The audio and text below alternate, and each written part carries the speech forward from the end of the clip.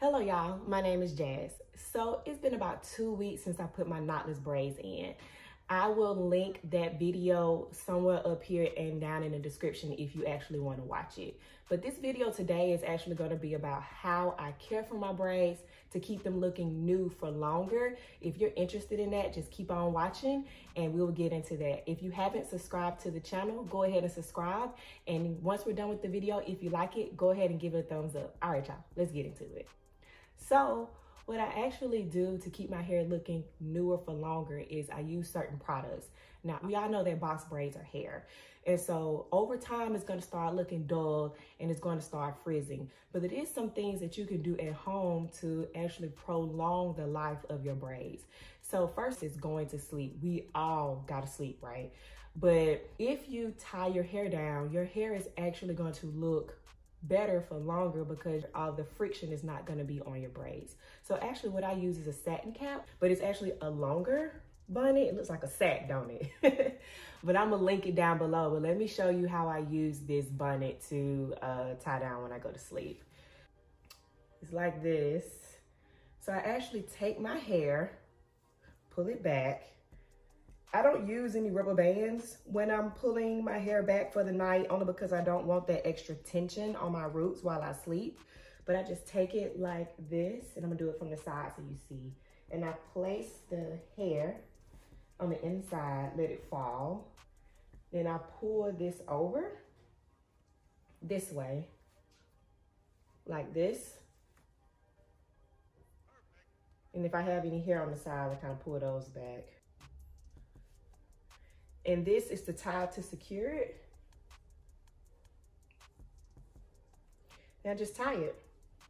And so this is what I use to actually sleep in at night.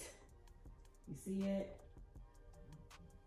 My husband absolutely hates this thing, but I tell him that it's functional, so he can't worry about it. Another thing that makes people's braids really fuzzy is scratching the braids, and we all know your hair is going to itch, especially the longer you have it in. And so you have to be really careful on how you scratch your hair, because the more aggressively you scratch your hair, the more you're going to have flyaways come out. So what I use if my hair is really itching and I can't get it to stop is a rat tail comb. I like this because you actually can get to the spot that's itching, but you just take it and place it to the spot that's itching and then kind of get under it like that without like having to scratch like this or kind of like beat your head to like you in a concussion. So have a rat tail comb handy if you got some braids, for real. Cantu is itch relief, and I will link this in the bottom as well.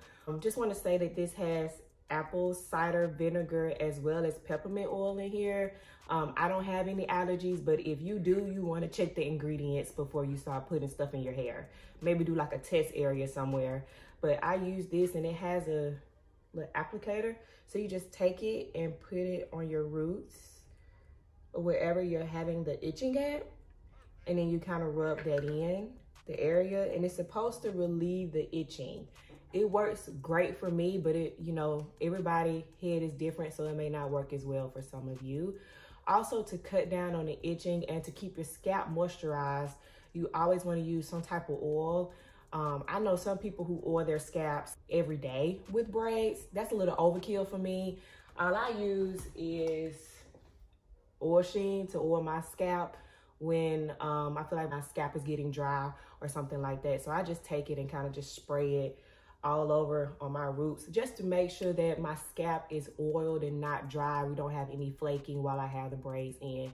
We all know that a clean looking scalp is going to keep your hair looking newer longer.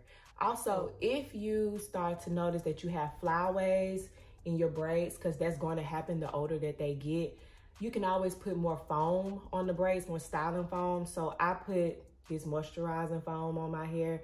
I'm not gonna put that in my hair today only because I've done it already. But what you'll do is you take it and just put it down the braids like you would when you first styled your hair to kind of tuck those flyaways away. And sometimes some people actually wash their hair with the braids in. I personally don't do that. What I usually do is kind of get a water bottle with some leave-in conditioner in it, kind of shake it up and spray it on my roots when my hair is actually itching really bad. I don't have to do that as much since I started using the itch relief solution I just showed y'all, but that is an option as well. To end this video, I will say, when you have braids, the things that start looking older first is the edges, right? So right now my edges are coming out.